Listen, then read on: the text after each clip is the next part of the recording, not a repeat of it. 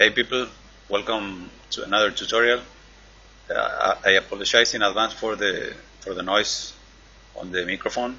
I'm going to buy one next week. So in this one we are going to make kind of a pile of worms. Uh, this was a test that I was researching for a project that I am working with my buddy Shambo.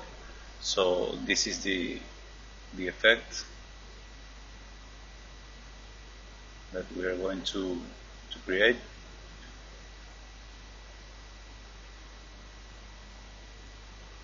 So this will be like the last one, not a step-by-step tutorial, but more than a walkthrough, and you can take the zip file later from my website and analyze by yourself. So first we have a sphere where I scatter some points, 5 points, and I copy this line to the scatter. So we have like 5 small lines. Then I transform to change the origin, and this grid here is what is going to be the collider of all the particles that are going to fall. So from here we have a pop network where all the stuff happens. So if you can see, we start with these lines that we duplicated, and if we dive into the popnet, we have as first input we have the geometry. You can select here points, scatter. I select the geometry that I had in the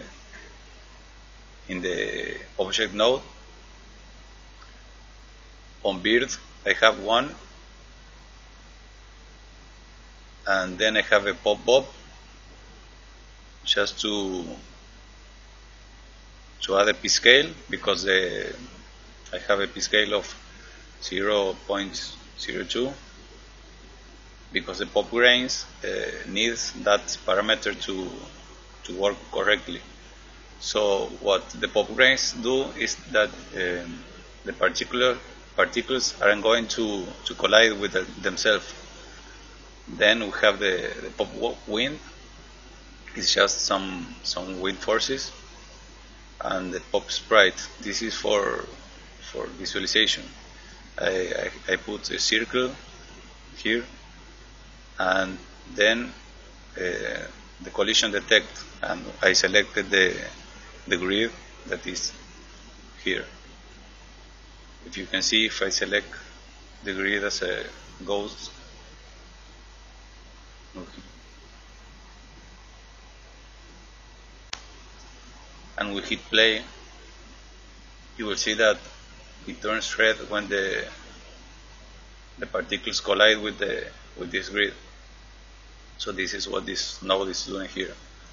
Then I have a subsolver, sorry, that is just resampling the lines, because if you turn this off, you will see that the lines are more straight. So with this resample we are doing adding some points, so it will be like more smooth. You can also add a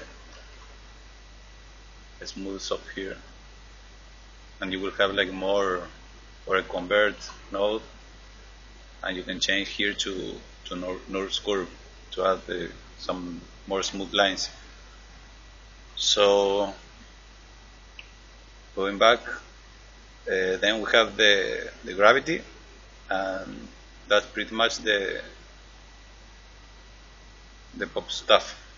Then if you want to convert this to geometry, you can add a wireframe that will make the stuff, like you can change the radius here, and you can export this with save geometry and select the name and put .obj at the end. Or you can add a polywire that it will be like faster, and then add a subdivide. Or you can export the polywire to Cinema 4D and add a subdivision surface. So Uh, what I did in one of the tests, I converted this to PDB and then back to polygons, and I imported to ZBrush, and with the inflat brush I came, for example, to one of these ends and inflated, then dynameshed with Dynamesh here, and I started sculpting some faces just for fun. It's super low res, but I was just also, if you want to add some more dynamism, you can inflate some here, or you can come to the deform tab, and in the inflate balloon you can press some values. You will see these kind of artifacts that look nice. You can also come to masking, mask by cavity, or peaks and valleys. Yes, you can mask by peaks and valleys, and sharpen mask, then inverse, and play again with the deforms settings. So you will have a mask in certain zones. Here are some test renders that I did quickly on Octane and Cine 4D. This is just with the gold material that comes with the live database. This is the ZBrush version with some subsurface scattering. I think this is the one that I use on the tutorial cover, and this was trying some emission inside the worms.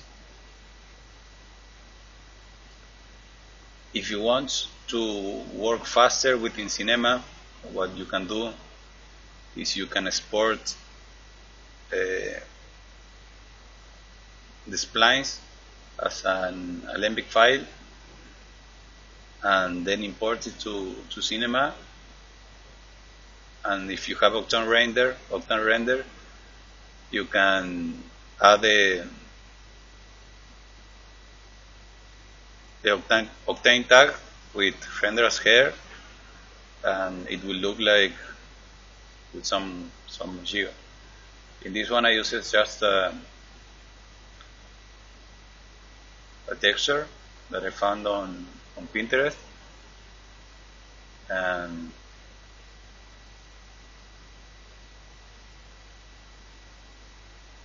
finally I want to show some other stuff that I did using basically the same setup. This will be pretty laggy because they are GIFs. So this is the same setup, but using like shorter worms. This is again the same setup, doing an infinite mess. Be careful when you try to do this type of things, because Houdini will probably crash. This again is the same setup, but instead of using lines, I use a sphere with a mountain top, and then converted that to BDBs, and it looks kinda some liquid, strange liquid. This is pretty much the same as before. Some geo kind of melting, but without using flips, but some pop. Again, some geometry falling apart, and the resample node on the popnet is doing like this effect at the end.